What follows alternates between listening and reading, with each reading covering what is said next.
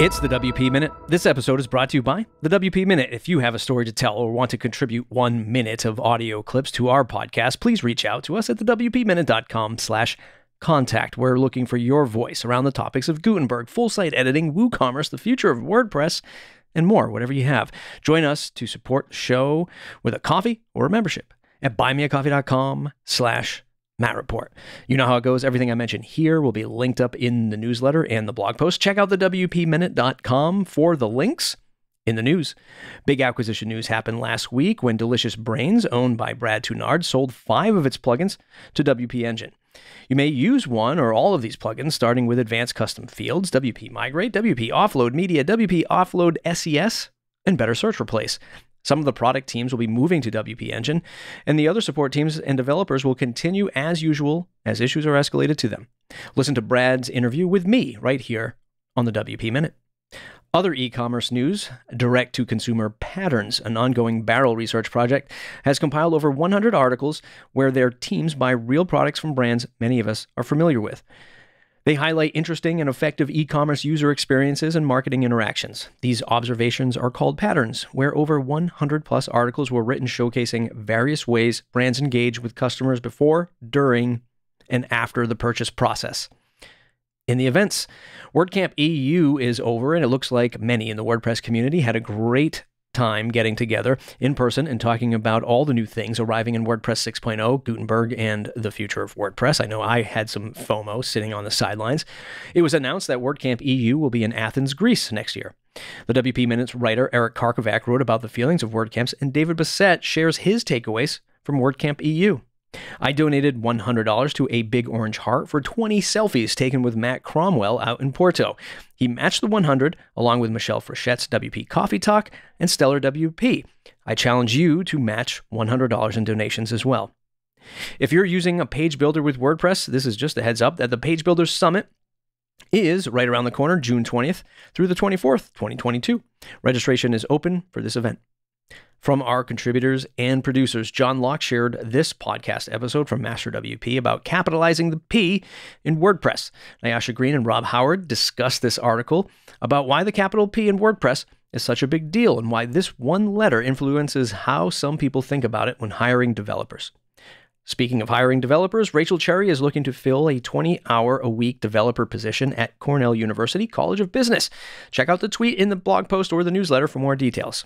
Next up, the WP Security Minute by Chris Wigman and Learn WordPress by Hawa Bashaya. Hello, it's Chris Wigman with your WordPress Minute. As I'm recording this, WordCamp Europe's coming to an end in Porto, Portugal, and there was a couple of great security sessions that are worth your time to check out as they become available online in the recordings.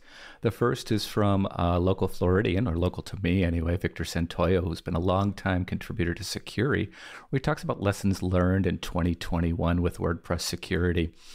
He covers topics such as vulnerabilities in WordPress itself, the plugins, API keys, and various other things that have made the news over the next year.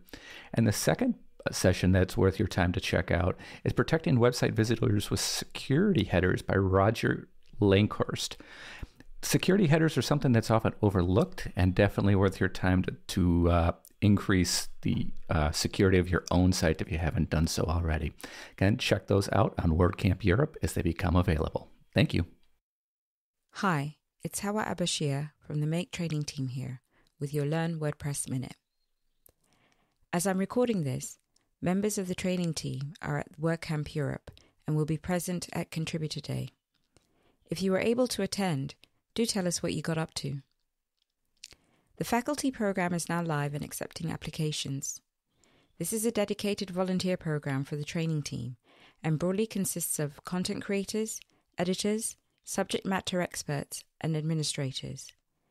If you or anyone you know might be interested in being part of this program, check out all the details on the Make Training Team Handbook.